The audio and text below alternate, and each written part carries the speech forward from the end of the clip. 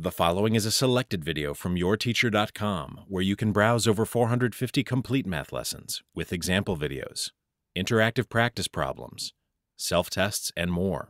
Try a complete lesson today at yourteacher.com. A median of a triangle is a segment that joins a vertex of the triangle to the midpoint of the opposite side.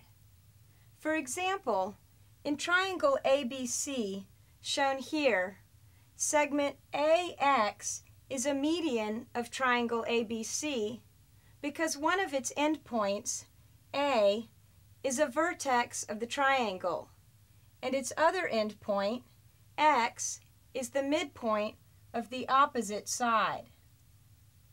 Note that triangle ABC has three medians.